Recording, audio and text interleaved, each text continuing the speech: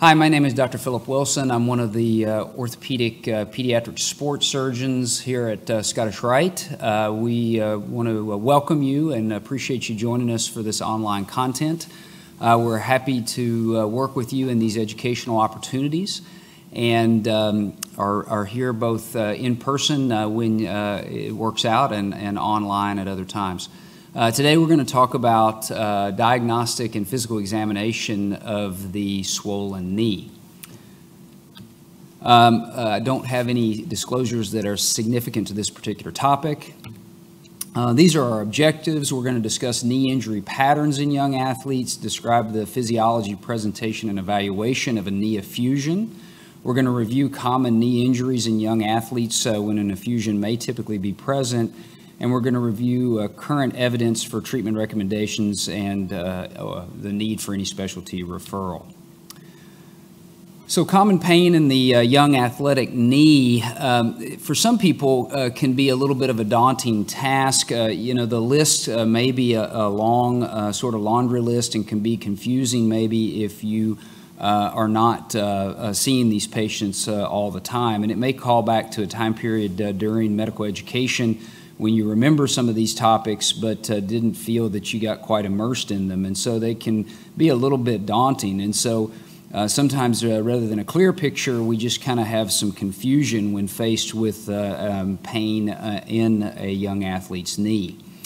So in order to help decrease that confusion, in order to help add clarity, what I would recommend to you is that you really break this down and take kind of a three-pronged approach to both your history and physical examination. And what I would recommend is that you break down the history into an acute versus a chronic presentation, and that really helps sort of initially divide our possible diagnoses. Then on physical examination or by history, did they have an effusion or not? Can they describe what is typical for an effusion? Do you see a classic knee effusion on your physical exam? And then both by history and exam, is it a primary pain problem or is it a primary motion abnormality? And the distinction between those two, we'll talk a little bit more. But if we're able to categorize our presentation and our exam into these three categories, then it really assists us in breaking down that long list into a more manageable list. So again, here's our very long list: sprain, contusion, stress fracture, apophysitis, patellofemoral pain or instability, ACL tear, tibial spine fracture, meniscal pathology, OCD. That's not necessarily completely comprehensive, but it's a fairly inclusive list for the things that we normally see. So if we start out with the concept of an acute event, okay, that we had an acute event in this patient, that kind of narrows it down. It removes a few of our diagnoses and leaves us with sprain, contusion, patellofemoral injury, ligamentous injury, tibial spine, or meniscal pathology. Now, if we say we have an acute event, but this patient doesn't describe a knee effusion or you don't have a knee effusion, then our list gets narrowed fairly quickly, and that generally leads us to either a sprain or a contusion. They had an acute event, they had no knee effusion, and so then most likely we're going to narrow down onto a sprain or contusion. And then we start to characterize the location of that pain. Is it soft tissue pain following a stress exam around the knee, or is it focal palpation of the bone or soft tissue? Do they just have a localized pain to palpation and not with stress of the tissues? So a ligament or a muscle injury, we call ligaments that are injured but in continuity, we call that a sprain. And we have a muscle that's not been completely torn but just stressed or strained, we call that a pulled muscle or a muscle strain. So this would give us soft tissue swelling and pain, no bony tenderness, negative x-rays. And our treatment is our typical, what we call the RICE protocol, rest, ice, compression, elevation. You'll see that RICE protocol referred to quite a bit. Some people add P for protection or protect the limb or the joint and give it a PRICE protocol. But we really almost always advocate early range of motion, rest, ice, compression, elevation, early restoration of strength. If they have pain longer than 3 or 4 weeks, we certainly would be always interested in seeing those patients, but generally, if this is your most likely diagnosis, that's the plan. Now, if we have an acute event, But we also have the history or a physical exam finding of an effusion, meaning fluid inside the joint of the knee. Then our diagnoses list becomes a little bit different. A patellofemoral instability event, or a ligamentous injury, a tibial spine fracture, which is an intra-articular fracture, or meniscal pathology could present in this manner. And then to sort of start to subcategorize those or help us drill down on those diagnoses, we're going to characterize the motion event that occurred. So the athlete tells us, listen, I had an acute event. I can tell you exactly when it happened. I got an effusion, or I'm going to explain to you how my knee swelled right afterwards. And then you have to prompt them or ask them specifically, what did you feel like happened to your knee? Sometimes a twist of the knee with a valgus or that knock-kneed angle that can occur, and a description from the patient that their knee dislocated. What they usually mean is their kneecap dislocated, a patellofemoral dislocation, that top one there. Next would be the knee twisted, maybe again kind of to that knock-knee or valgus position, but they'll say my knee gave out, it shifted. They don't describe that something popped out necessarily. They'll talk about it giving out or shifting. And sometimes they'll use a motion of their hands to kind of show that the knee kind of moved or pivoted. Next on the list, a tibial spine fracture. The motion event that is most classic is a hyperflexion injury. Again, classically in the literature, this was a fall from a bicycle 50% of the time in tibial spine literature or series. Now, you know, as things change over time, maybe kids are a little bit less on bicycles and they're more in organized sports, but still often a hyperflexion of the knee will sort of predate or immediately to this little tibial spine event. So a hyperflexion, a pop, and a sudden effusion may be a tibial spine injury. And then meniscal pathology, this is often a twisting injury, maybe a little bit less dramatic or specific than the other twists above. And maybe the swelling in a meniscal injury is a little bit less in terms of its volume or degree than the others. So let's talk about a knee effusion, because I think some folks have a hard time recognizing that or sorting it out. So again, the athlete's going to tell you they had a twist and a pop, and then they had a relatively rapid onset of swelling in the knee. The knee blew up, or it kind of turned into a little softball or grapefruit, and they lost the contours of the kneecap. Okay, that's the way that either they'll describe it, or often you need to ask those specific questions. And an effusion usually can occur sometime in the first 12 hours after this injury, oftentimes within the first 30 to 60 minutes. Now, this is a lateral knee x-ray of an effusion, and you may find it's a little hard to see that if you're not used to looking at these. Again, femur is up above, the knee is facing to our left on the screen here, and the kneecap is there to the left. And so there's an effusion there. It may be hard to see, but if we outline it like that, if we take the outline of that, we trace around where that effusion is, you can see the muscle layer is sitting right up here and connects the quadriceps tendon to the patella, and then the patellar tendon is here. And so that muscle layer normally would be laying much closer to the knee, but when you have that effusion in place, let's go back and look at that. Now when I take that line drawing away, you can see that effusion sitting below the muscle layer and above the kneecap. Again, line there and now gone, and it's easy to see that effusion once you learn to look for it. Okay, here's a physical exam finding of a knee effusion. So if we look at this knee, you can tell the knee is swollen. When we look at his right knee compared to the left knee, you can see I'm pushing the kneecap around. And you can really see that there's kind of a very global swelling. Again, you can see here that the outlines of the kneecap are distorted compared to the contralateral side. You can see this concavity is missing on the right knee, where you can see clearly the concavity on the left, and you can see this bulge superior laterally that we don't have over here. And so the front of the kneecap, you can see the wrinkles on the skin in front of the kneecap. That's no different. So it's not a prepatellar swelling. It's not soft tissue swelling. It's fluid under the kneecap that bulges here and here. So here's another example, a little bit more of a subtle knee effusion. You can see that we see the contours of the patella a little bit better. But if you'll look here, as I push the fluid over one direction and then use the fingers of my left hand to push that fluid back, you can see that little fluid wave right there. You see that bulge. So again, he's got less fluid in his knee, and we can move that fluid around. Okay, it's like a little a balloon that's half full of fluid, and we can kind of shift that fluid around. So think about a water balloon laying on the concrete, and you kind of can push that fluid around inside that balloon, and you can see my fingers there pushing that fluid from our left to right, and you see it showing up there in the medial aspect of the knee after we kind of push that side flat. So that's kind of how to find a smaller knee effusion.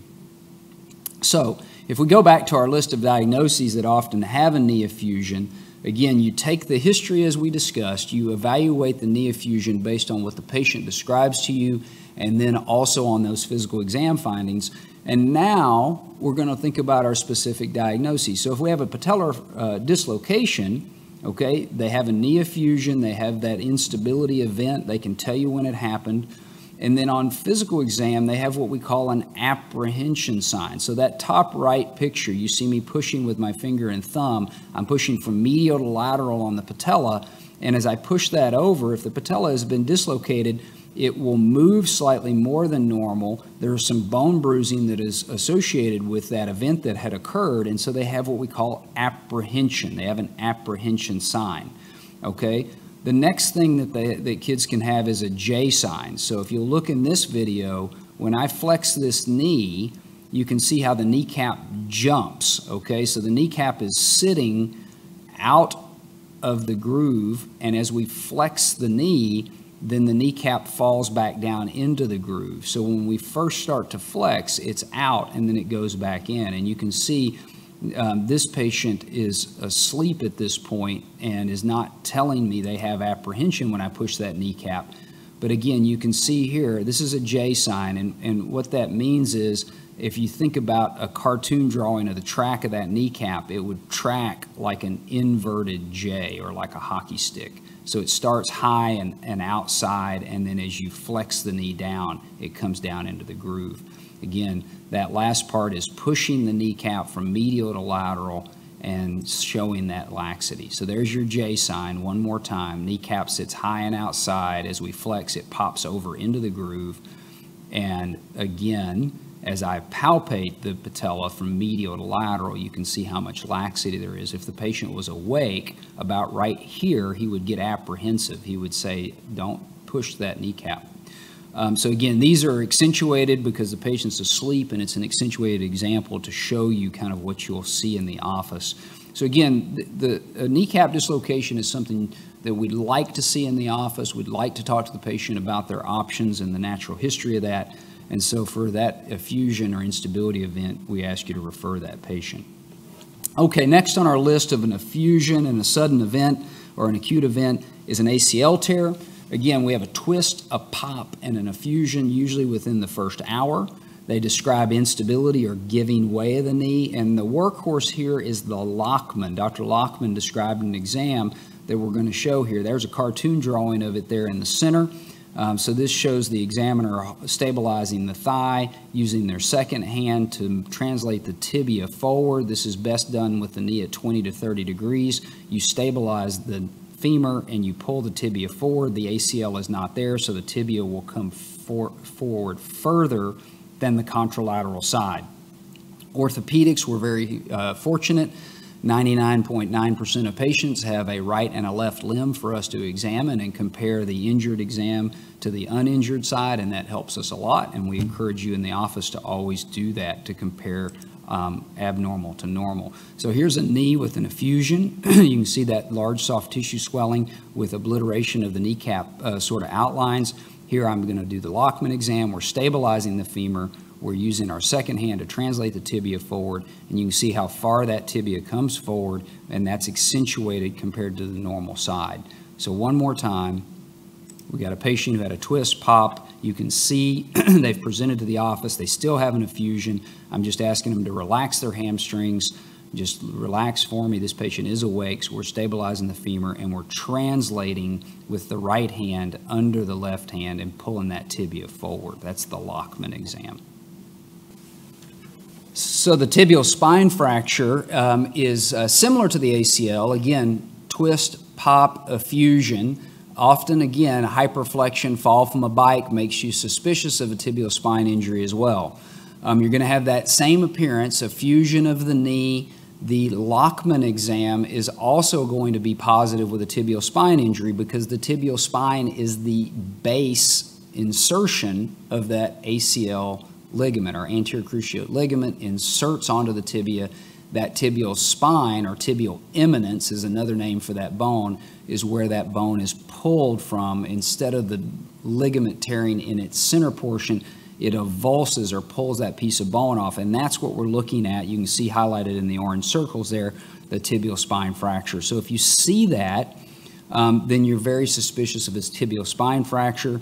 Again, very similar history to the ACL. We're going to treat them similarly acutely and then refer those to us because we want to fix those tibial spine fractures operatively to stabilize that ACL and allow it to work.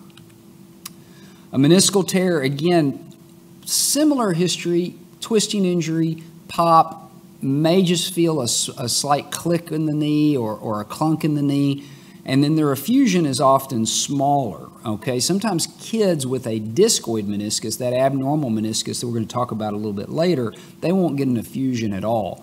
But if you have a tear of a more normal meniscus, it often takes more force to tear a more normal shaped meniscus, and that can lead to an effusion or swelling in the knee. So twist, joint line pain, smaller effusion, and mechanical symptoms is what we describe. What that means is the patient feels like something grinds or gets stuck in their knee, okay? That cartoon drawing shows the little tears that occur in the meniscus. So if the femur is rolling over the top of that meniscus and you've got those tears, then something's moving, it's getting stuck, it's kind of binding up, and patients feel that, and that's what we call mechanical symptoms.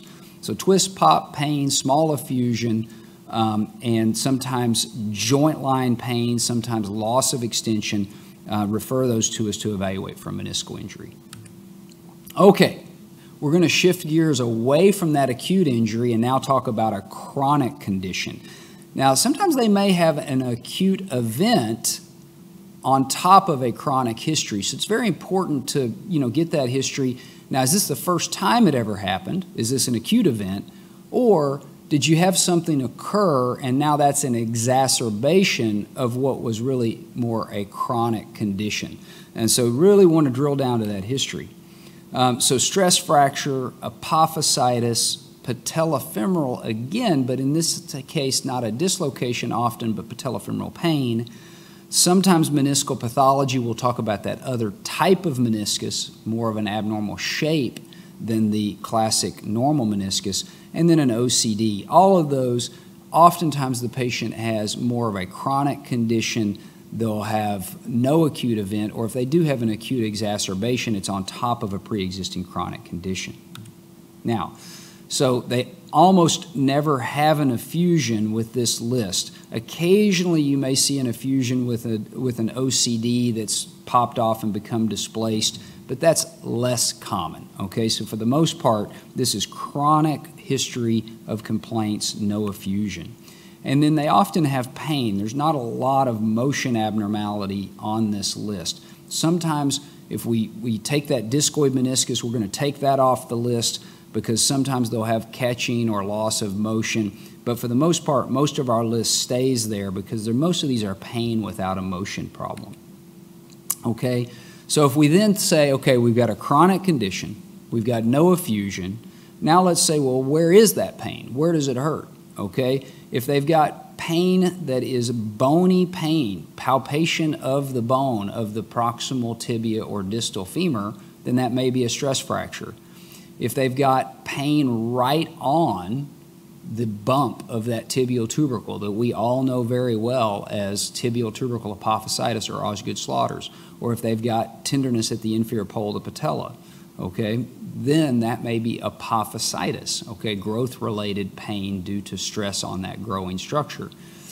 Patellofemoral pain, the key to this is they can't point to their pain, and we'll talk a little bit more about that. Diffuse pain surrounding the patella with no acute event.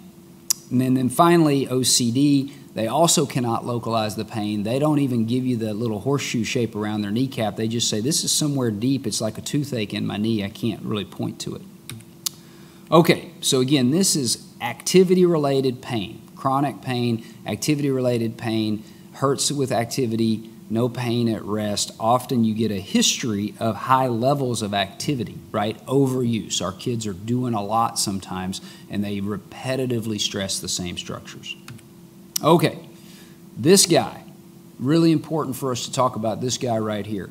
Maybe a little bit of a larger adolescent, you know, between the ages of 10 and 14 classically, again, maybe a little bit of a higher BMI, and they've got chronic knee pain. What do we need to think about? You guessed it, you got to remember the skiffy, okay? Kids can present with knee pain or distal thigh knee pain, even though it's a hip problem, okay? So don't forget to check hip range of motion when you're evaluating chronic knee pain, particularly in the larger adolescent, 10 to 14 years old is our classic range.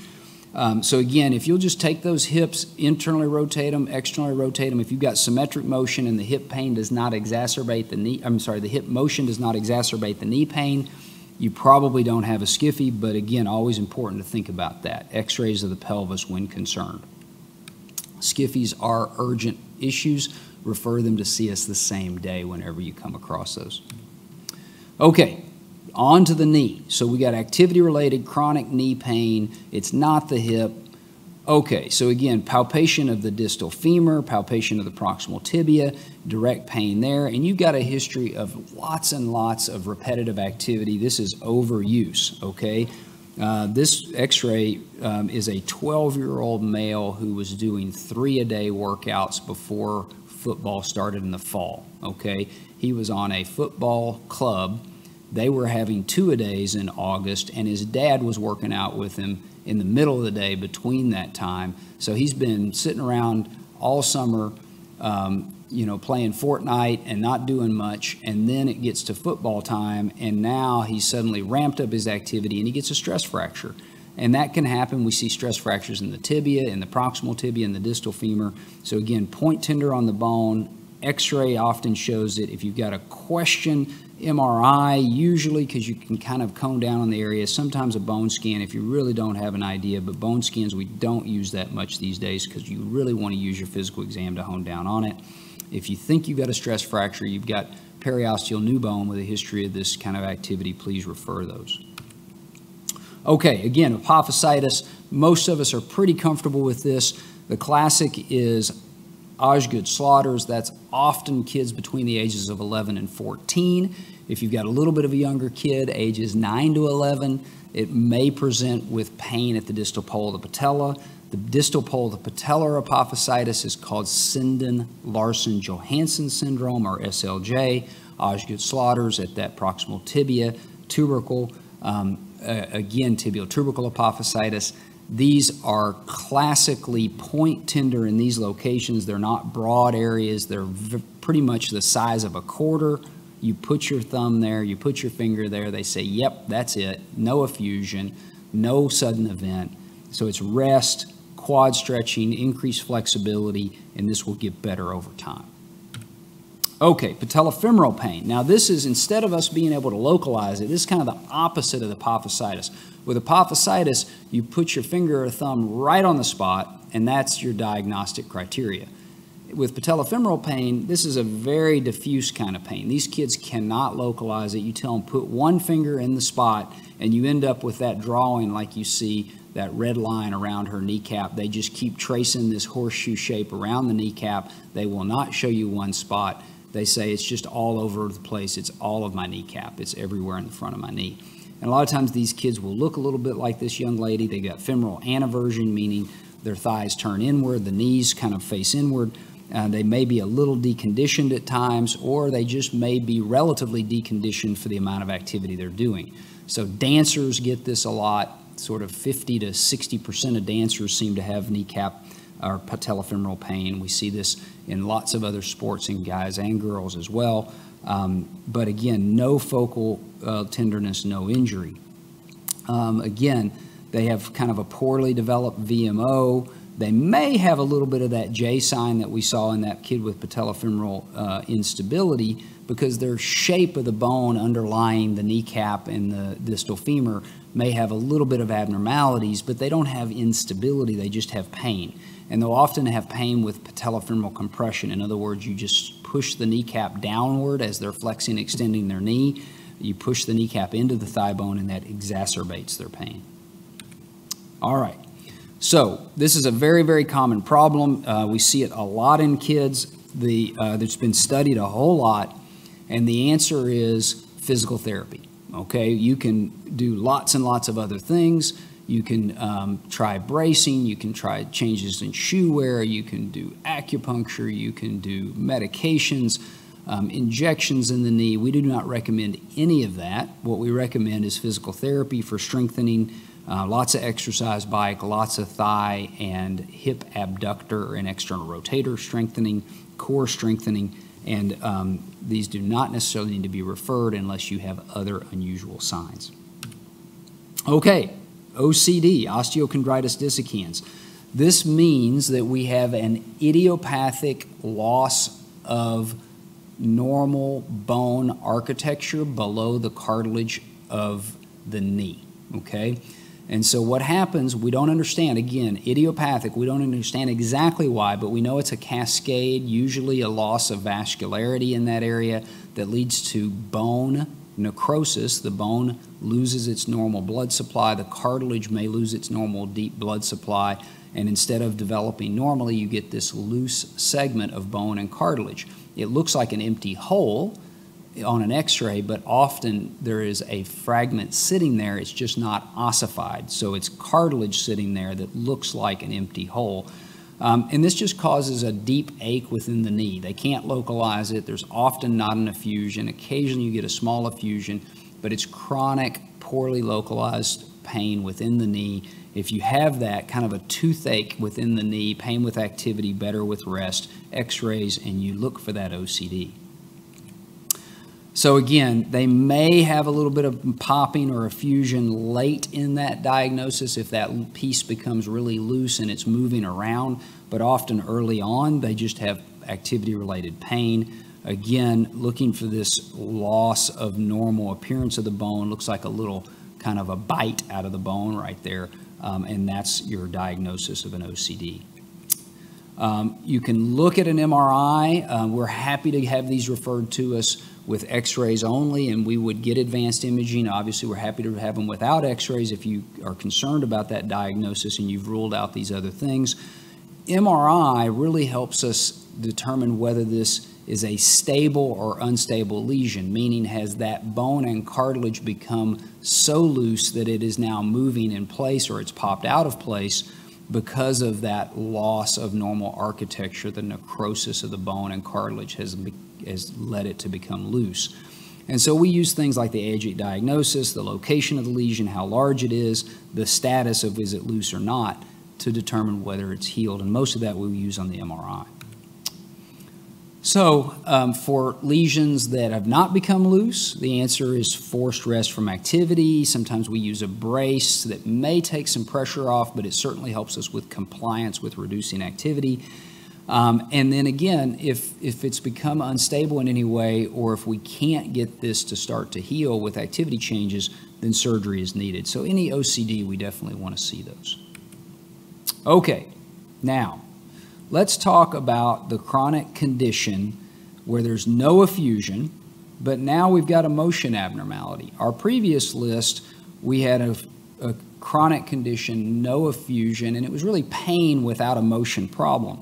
So now if we add that motion abnormality, then our list becomes pretty narrow. Again, maybe an OCD presents with an effusion and pain and a chronic history, but most of the ones that you're going to see do not have that history. They just have no effusion and no mechanical symptoms. If you have a chronic condition, no effusion, and the knee is popping or clunking, or they can't straighten their knee, particularly in kids less than 14, that's often a discoid meniscus.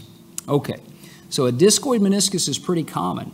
Somewhere around 1% to 2% of the entire population. If you go to other ethnicities and other geographies, you see this much higher in some Asian populations. But in general, just in a mixed population, 1% to 2% of all kids may have a discoid meniscus in the knee. If they have that, the younger kids are diagnosed with that, the more likely it is in both knees. But a discoid meniscus basically means instead of the meniscus being shaped like that C shape or that outer soft tissue cartilage rim that goes around the round thigh bone, then you have this big sheet of tissue between the thigh bone and the shin bone, or a disc. Okay, so a normal meniscus is like a boomerang or a C shape. An abnormal or a discoid meniscus is like a disc, like a frisbee disc. It's just a big disc of tissue. So they may have a pop or a snap at the joint line, they may limp, they may have an inability to fully straighten the knee. So again, this is an example of a young kid. You can see the bulge at the lateral joint line, and that joint line will pop or snap as this kid straightens and bends his knee. And so sometimes people think there's something loose inside the knee, or the knee is kind of coming out of place, but it's really this discoid meniscus, this big piece of tissue that's popping in and out between the surfaces. This is what a young kid looks like when they can't straighten their knee. They're trying to stand straight on both legs. It looks like the left leg, the one on the right-hand side of our screen, is shorter, but that's because the knee is slightly flexed. They can't straighten it, and you see on the MRI there's this big bulge of tissue between the thigh bone and the shin bone circled in red there. That's the discoid meniscus that's kind of keeping the knee from going straight. All right, so if we have a mechanical segment inside the knee that is too large, it's abnormally shaped and larger than normal, our treatment is we go in arthroscopically and we reshape it to try to make it more normal in shape. So discoid meniscus is usually a surgical problem if it becomes symptomatic. If kids happen to have a discoid noted on an MRI of the knee for another reason and they have no symptoms, we'll often watch that and not necessarily go straight to surgery. But a discoid meniscus that has symptoms, we need to go in and try to reshape that part of the knee and make it more normal in shape.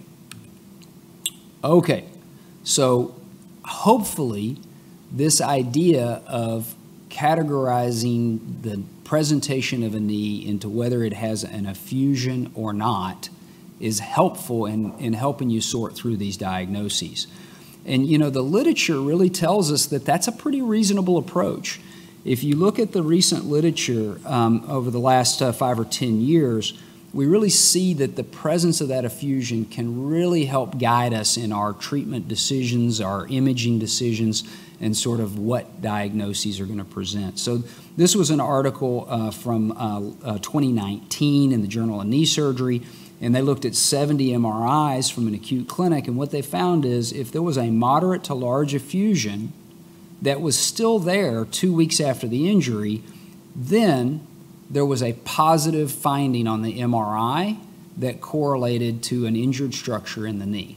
Okay? So in other words, if you have a knee effusion that comes into the office, maybe not a large knee effusion, certainly a smaller and moderate size, and it's in the first 2 weeks, that can be secondary to a big old bone bruise around the knee that leads to some swelling. But if that knee effusion is still hanging around 2 weeks after the injury, that patient does deserve an MRI because they'll often have an abnormal finding. So the importance of a knee effusion that persists or hangs around is confirmed by this study. So here's a larger study from 2018, an emergency medicine study, which basically showed almost 200 patients. Now, they had a little bit older than our age range that we're talking about, but it did include kids below the age of 18. But basically, they said if you have that x-ray, remember we looked at that x-ray that showed how to find that knee effusion on that lateral x-ray. What they found in this study was if there was a knee effusion greater than 10 millimeters in largest diameter on that lateral x-ray, then an MRI was indicated, because they looked at the MRIs that were done, and if the effusion was 10 millimeters or greater, you had a positive MRI finding in that patient. So again, effusion hanging around 2 weeks or longer, that's important. Size of the effusion is important. So a large effusion that hangs around is most important. Even in the more acute setting, a really big effusion might prompt an MRI even prior to 2 weeks. Now here's a study specifically in our age group that we're talking about today from some of our colleagues in Cincinnati. This was back in 2012, and what they looked at was they looked at patients aged 10 to 14 compared to patients aged 15 to 18. And they looked at kids that showed up with a knee effusion in those age groups. And these are the percentages of diagnoses in kids who had those criteria, a large or persistent knee effusion. So age 10 to 14, patellar dislocations, ACL tears, and isolated meniscal tears, in that order. Okay, so a little over 1/3 were patellar instability events, 1 out of 5 roughly, or almost 1 out of 4 ACL events, and then the rest were meniscal tears in that younger group. In the 15 to 18-year-old group, so the high school kid with a large effusion or a persistent effusion, then we kind of change our order a little bit. It's more common that that older group has an ACL tear, a pretty close second, patellar instability events, and then meniscal tears. So again, an effusion in a younger patient, a pre-high school age kid, more likely to be a patellar instability event. One in an older kid, more likely to be an ACL event, but they're pretty close together.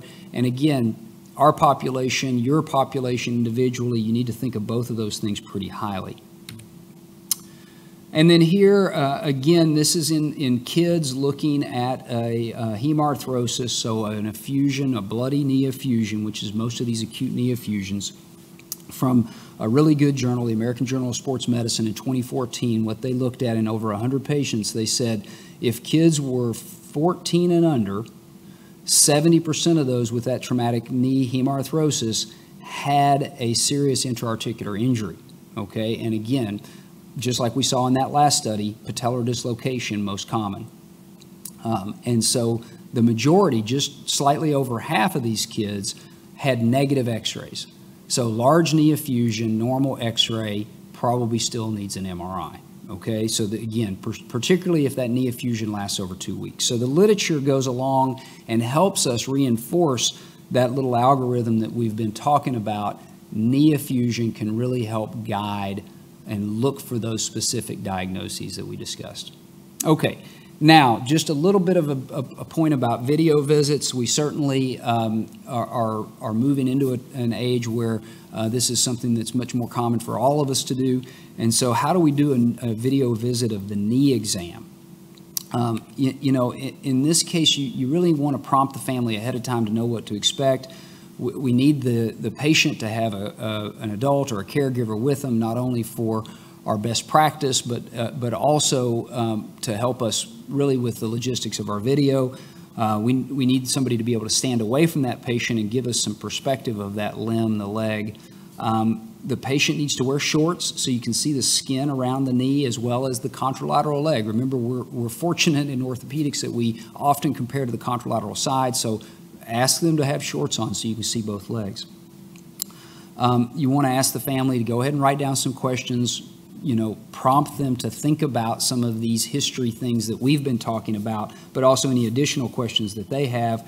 We need to be in a well-lit area, and we want to make sure that our camera phone is ready and charged and all that. And these all sound pretty basic, but those of you who have done video visits know it's not always that easy. Okay, so again, with our knee exam, we want the patient to stand in front of us. We want the family member to be standing away, video both legs. We'd like to see them standing and hopefully walking. We'd like to see them walk back and forth. We'd like to see them squat down, hopefully walk 10 feet or so in each direction. Again, then we'd like to have them lay down.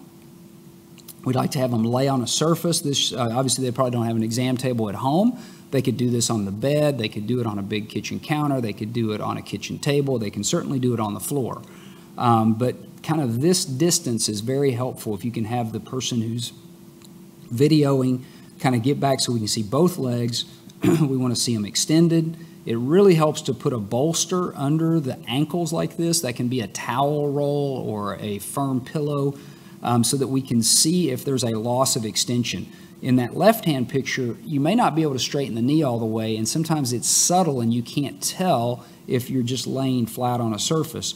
But if you really lift up and allow that knee to go into hyperextension, you can see a slight difference side to side, and that would really help you. So that middle picture we really encourage. And then bending the knee, you can see this patient's right knee does not bend quite as far as the left knee. And I would tell you in that middle picture, that right knee is not quite as extended or hyperextended as the left knee. And so this really helps you evaluate. I would also encourage you to ask the patients to take their shoes off. They can slide their heel much more effectively to show you flexion extension of a sore leg or knee when the, sort of that traction of the tennis shoe sole is not there. So flexion extension, hyperextension of the knee from a bolster, these are all really helpful things on a video visit of the knee. So again, just to finalize, I would encourage you, the literature tells us that the presence of an effusion is an important finding on a knee exam, certainly in our pediatric age group. So use that history of, is this an acute or a chronic event? Use that history, is there an effusion or not, by both either history or physical exam, and then categorize this as a pain or a motion abnormality. And we've developed some things to help you. Certainly you can use this screenshot to help yourself. We have these handouts that we can either send to you, or we certainly have them at our facility if we get a chance to visit with you in person. But we think this really helps break down some of these diagnoses. We've broken them down into effusion or no effusion, and then you can see the mechanism, the history, the imaging, the treatment, and when to refer. So again, we really hope that using this presentation and this technique or this algorithm of thought will really help you sort out a plan of care for these patients, and maybe this individual sort of handout or a table can help you quite a bit sort through it. So again, we really appreciate you joining us, and hope to get a chance to visit with you in person at any time. Certainly contact us. You can see our contacts there on the bottom of the screen if we can ever help or just to talk. Thanks.